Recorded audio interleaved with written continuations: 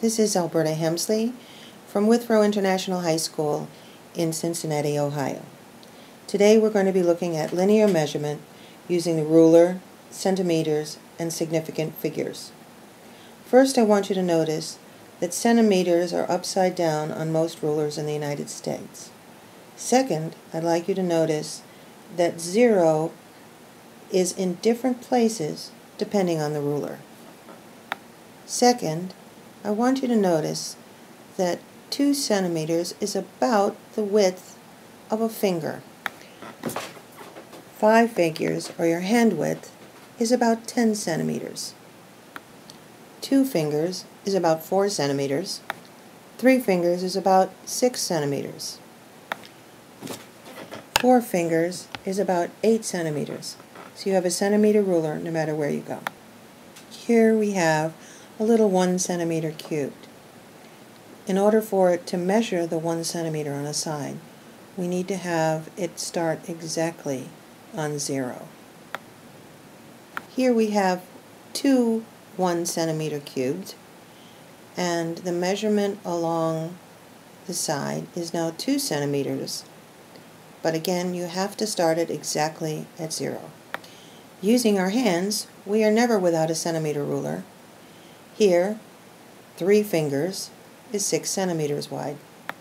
Here is 8 centimeters, and here is 10 centimeters. Here I want you to notice where the 0 is on the ruler. On this ruler, 0 is a little way in. On this particular ruler, the 0 is exactly at the end. But on this next ruler, again, the 0 is a little way in.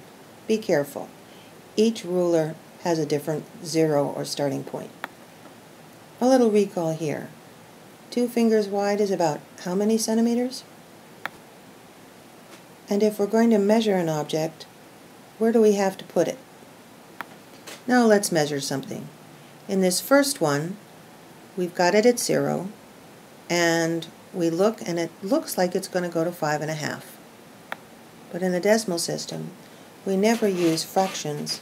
We have to use a decimal. Notice that this one goes about 5 lines over, and the 5th line is a little longer than the rest. So this one would be called 5.5 centimeters.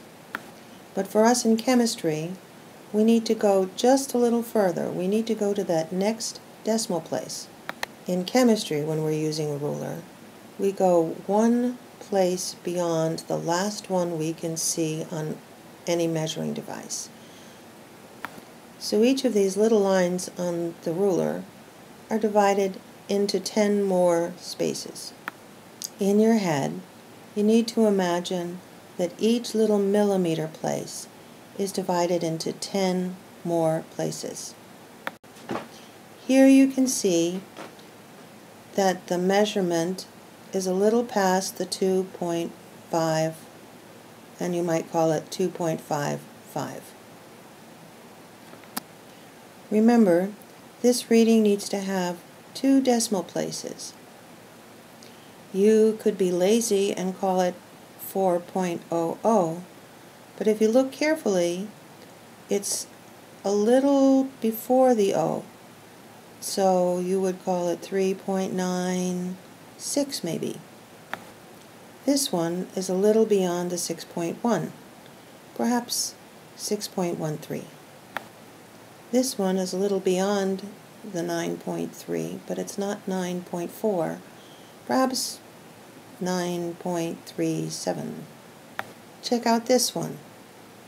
It's not to the first millimeter line after 12 yet, and it's about halfway between the millimeter lines. Call this one 12.05. This is our last slide for today. Perhaps this one is 14.78. Remember, you always start measuring at 0. We always measure in centimeters. And on a centimeter ruler, we will always go to 2 decimal places unless you are told otherwise. So this last measurement is 14.78. Enjoy!